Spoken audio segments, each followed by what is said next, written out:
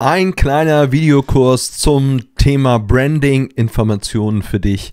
Was bringt es? Wie geht das? Und schockt das überhaupt oder können wir das vergessen? Ha! Ja, wie sieht's aus? Hier, Cappy, ne? Ich meine, ich weiß nicht, ob mich einer schon mal ohne Cappy gesehen hat. Ich glaube, vielleicht nur die wenigsten. Und das ist halt schon so eine Art Brand. Das ist ein Brand, ja, das ist es. Du hast dieselben Klamotten an, du hast einen Wiedererkennungswert, du hast eine Sprache, die man wiedererkennt, du setzt Dinge um, die man wiedererkennt, du hast ein Setup, das man wiedererkennt, eine Schriftart, eine Farbe. Und das ist ein Brand. Buhu! Okay, das ist doch geil. Wenn du ein Brand hast, ne, dann weißt du genau, okay, derjenige tritt so auf. Der sagt zum Anfang immer das. Der hat dies oder er hat das oder sie. Okay, das ist ein Brand. Ja, wow, ist das was Gutes? Ist das was Schlechtes? Wieder zu erkennen.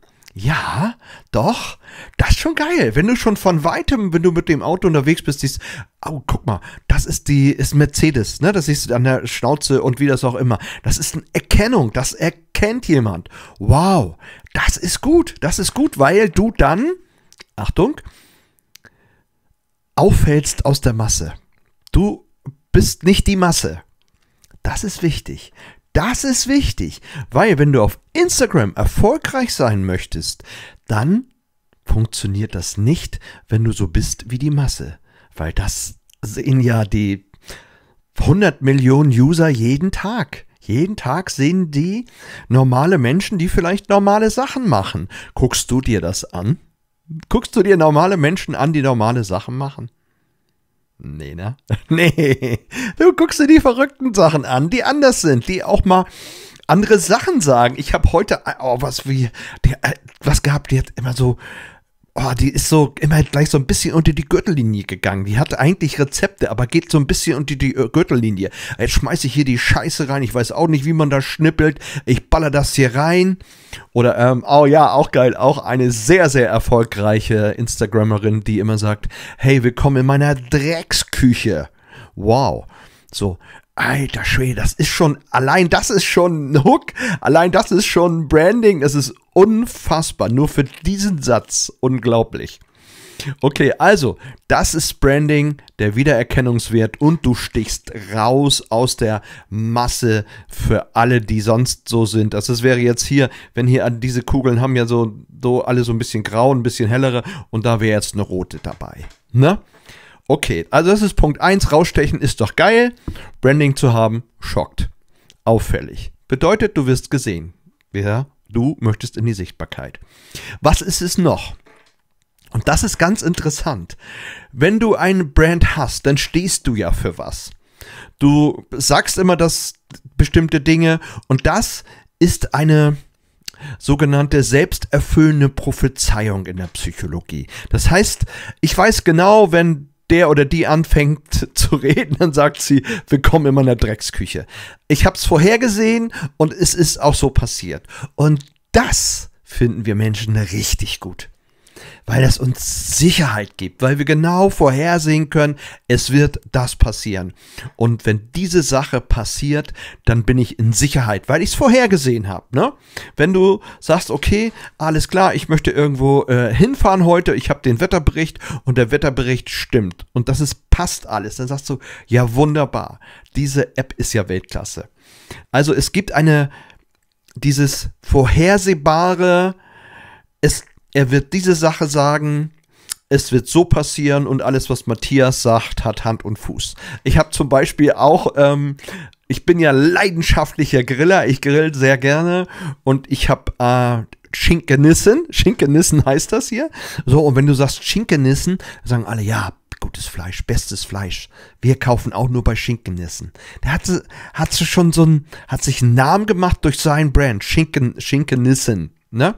Das ist schon geil. Du stehst für was. Du stehst für Qualität, vielleicht stehst du für Witz, du stehst für Tiefe, Du stehst, für was stehst du?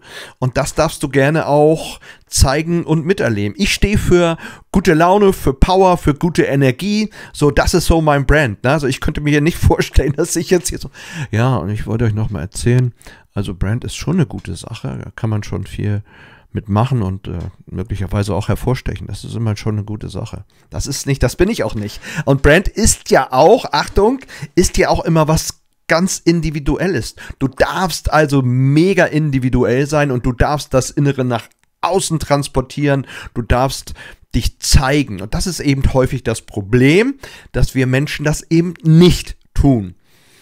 Wenn du das nicht tust, wirst du auch nicht auffallen und dann wirst du auch nicht sichtbar sein. That's it. Ich gehe ja sehr viel spazieren am Strand und ich gucke mir immer viel die Menschen an.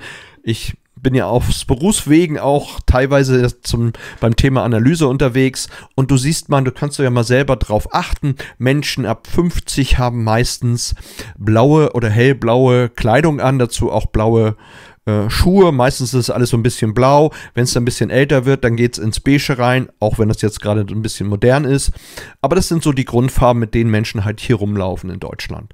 Und dann siehst du mal jemand anderen, ich gehe dann so am Strand lang, ding, ding, ding, ding, ding, und dann blau, blau, blau, blau, blau, grau, blau, blau, blau, und dann siehst du da hinten irgendjemand mit einer roten Jacke, dann sagst du dir, den gucke ich mir an, was ist denn das für einer?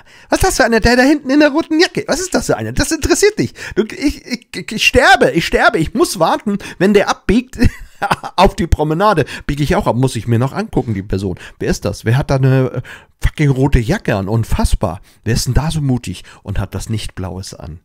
Okay, also das war nochmal der Abschluss. Jetzt weißt du, wofür Branding gut sein kann. Du kannst es gerne für dich nutzen. Da kann man auch so ein bisschen reinwachsen. Das muss nicht sofort sein, dass das so für dich Bam ist, sondern du hast vielleicht so ein, zwei Kleinigkeiten, Markenzeichen, die du umsetzen kannst und dann kannst du dein Brand ja auch immer mehr leben. That's it. Probier's aus. Guck mal, ob es dir gefällt und guck mal, ob was passiert. Ich drücke dir die Daumen und ich drücke dir auch die Daumen, dass du den Mut hast, das mal auszuprobieren. Bis dahin, reinhauen.